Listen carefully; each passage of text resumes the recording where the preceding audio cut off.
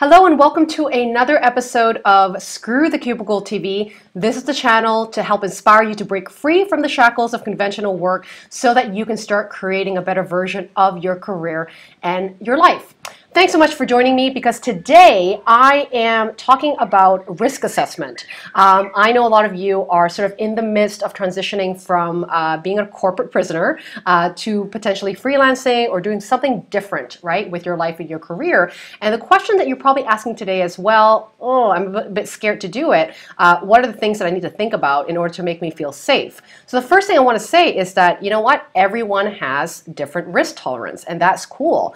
If you're a parent, if you're someone with a family versus someone who's single and sort of have a little bit more leniency in budgets and things like that, is really, really a good place to start with being honest about what those safety zones are for you. What are those risks for you so that you can assess them? Super healthy for your transition so that you can actually understand what the gap of knowledge and information that you need to get clear on in order for you to feel safe about taking the leap.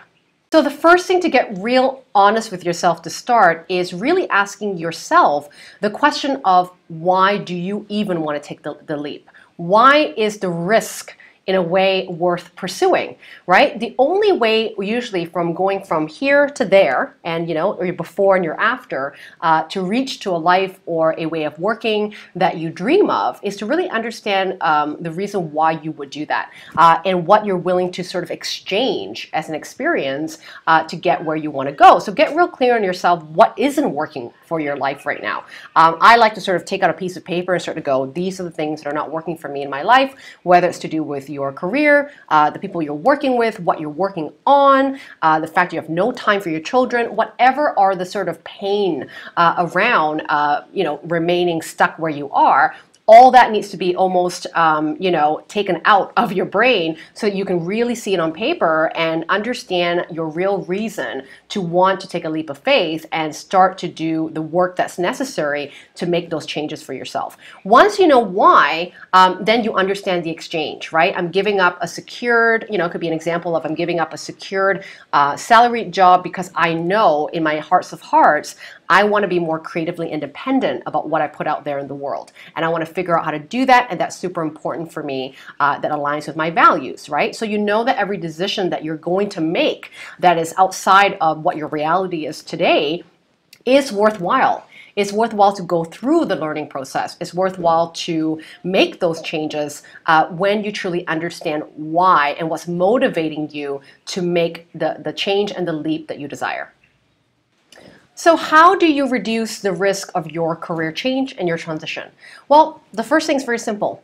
Don't quit your job, right? I think that most of us, unless we're in a job that absolutely eats at our well-being and it's so unhealthy that we have to get out, sometimes it's okay to admit that I just need to get a different job, a better, healthier job, as I transition towards launching something of my own, right? You can absolutely use your job, the security of your job, to be in a less pressured place to make these big decisions in your life. And there's actually a lot of things that you can be doing in the meantime to prepare for your leap when you're still in a full-time job. So your job really can be sort of the funding baby, for your side hustles, for your business ideas that you want to start creating.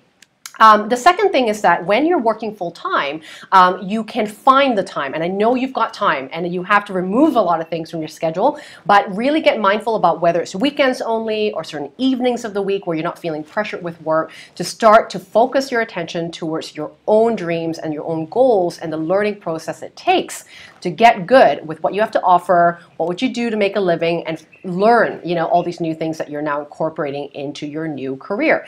And when you're in a full-time position, you can still be launching something on the side. You can still be creating what they would call a side hustle of a sort of experimentation or testing of the certain types of skills that you mentioned that you would like to make a living from. And that's the best way to do it. Not to do the website stuff, not to go all out and sort of build a brand around things right now, but strictly experimenting with what you love doing in the sort of variety of skill sets that you think you would like to do. Take on some free clients, show your skill sets to the world in some capacity by experimenting and testing out your skills to know what you truly love doing and lights you up doing.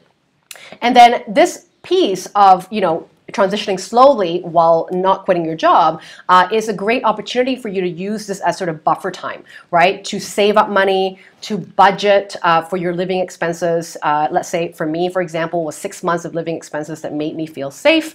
For you, it might be a year, maybe 3 months, whatever that is for you. You should really know the numbers of what your break-even point is and what is the sort of non-negotiable expenses that you do have to pay for and what that real number is, so that you have a goal to meet and utilize the time of being full-time employed to save up for your cushion pot, as I call it, for when you take your leap. And lastly, how can you today get comfortable with taking risks? And my advice is start small. Don't go all out. Most of us in the everyday world aren't one of those people that can just jump off a cliff and hope the parachute opens. I myself, even 5 years of being an entrepreneur, I am a very calculated risk person. And I think that's what makes me feel safe, and that's what continues to create progression even in the things that I do differently every single year. So you want to ease your way into confidence. You don't have to be, the Gary V's of the world where you just jump and you just know exactly what to do. You may not be built that way, and that is okay to honor that side of you. And you want to build your confidence as things go through. So real small bite-sized steps, maybe it's just one thing that you do every single week that you honor towards your dream that will cause the next week to be even bolder for you, right? To do something a little bit, a higher level or a little bit more expanded version of your ideas. So bite-sized steps, incremental steps absolutely leads you to big results. But it is the consistency of doing those small little changes that will become eventually a big change, a big transition for you. And when you do that, you get to see the evidence, right? When you do something new for the first time, you saw that you didn't fall on your face, you saw that nothing blew up in your face, you're gonna get braver and you're gonna do more next time. So keep that honor of doing that for yourself in a comfortable level and know that as time goes by, as you do more of it, you will get more brave and courageous.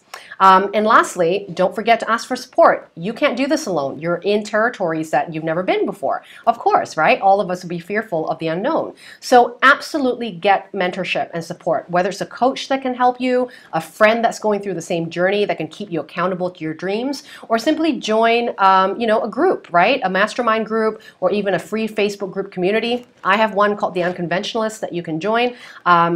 That will absolutely get you in front of like-minded people that don't think your ideas are crazy, that believe in your dreams, and I think that can absolutely really help you move through those risky circumstances of what you perceive as risky and into a much more braver expression of your life.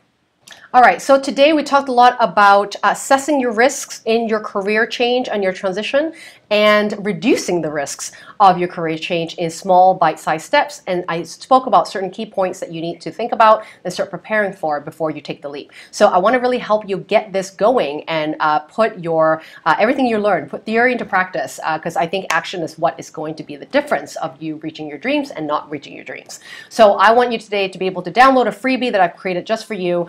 It is a 3-part video series to help you transition from taking the leap. There's going to be a lot of exercises around actually getting your finances in order, understanding your skill sets, and really knowing your why, your motivation to leap. All the things I talked about on this video, you can absolutely work on it through my 3-part video series, which is free for you today, and I hope you download it somewhere in this video or down here in the video as well. Well, thank you so very much for joining me for another episode of Screw the Cubicle TV. You guys watching are the reason why I film, so please leave me a comment. Let me know what you enjoyed from this video and what could I film for you to answer your burning question, and you'll be surprised, and or maybe not surprised, that I'll be filming something just for you the next round. Thanks very much and see you later. Hey, thank you so very much for watching Screw the Cubicle TV, and don't forget to subscribe below to get all the latest cubicle crushing content on how to quit your 9-to-5 and create a life and business on your own terms.